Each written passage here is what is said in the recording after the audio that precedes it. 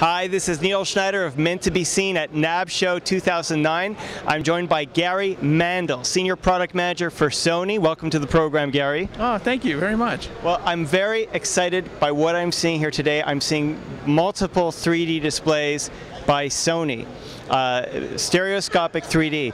Can you tell us a little bit about these displays? These are a technology demonstration that we're putting out to show, or actually for our own use, to find how useful this would be, and if customers would be interested in this type of technology. And quite honestly, we've been overwhelmed by the amount of response we've gotten from these.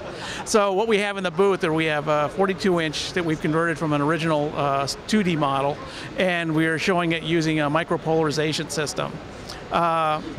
We're using the Real D glasses, using the circular polarizers, and the effect has been very well received. And we've had response from just about every area you could ever imagine, from post-production, film production, special effects, even industries outside of the broadcast areas, including CAD/CAM or oil exploration, or just a multitude of things.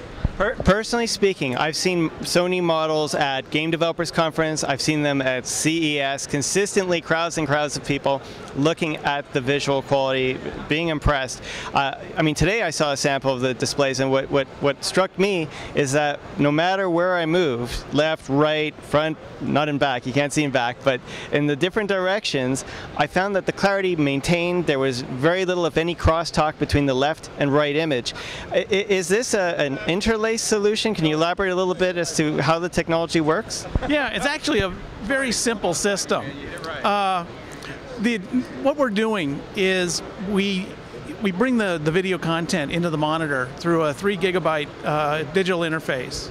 This is a new SMPTE 425 interface, and it's multiplex. So we have left eye, right eye information following each other. We'll display it onto the panel, odd and even lines. So one eye would be on the odd lines, one eye would be on the even lines. There's a film over the top of the image, over the top of the LCD panel, and it polarizes it in different directions. So odd lines are clockwise polarized, even lines are counterclockwise polarized. And then the glasses are corresponding to that polarization, and it gives you the 3D effect. Excellent, excellent. And now you mentioned these are just demonstration models. In your opinion, is this a direction that Sony wants to go as far as 3D, or are they open to additional technologies like high refresh rate displays, maybe experimental technologies that haven't come to press yet? Is this a locked position by Sony, or are you looking at all kinds of solutions? We're still looking at a number of different things. I think you've seen our digital cinema projection, which is using 2 images on one 4K chip, which is a complete departure from any other technology. This technology with the micropolarizers is very interesting because of a cost point of view and the simplicity of the system. So we're looking very hard at this. But there are still, as you said, some of the other systems out there, there's no reason to write them off either. And if they look like they would fit the application we want to enter, we would certainly use them. Now, Sony is a very unique company for a number of reasons. I mean, you work in the gaming market, you work in the film market, cinema, in the theater and in the home. We're at NABSHOW, and a lot of what we're seeing on the show floor is targeted to professionals with professional budgets. Is Sony, in your opinion, is Sony seriously looking at the consumer markets as well? I can't speak for the consumer TV group, although we showed 3D at CES this year, so obviously something is going on. But even before then, you have to make the content. So we're going to have to come up with displays in order for the creators to build content to supply for the televisions.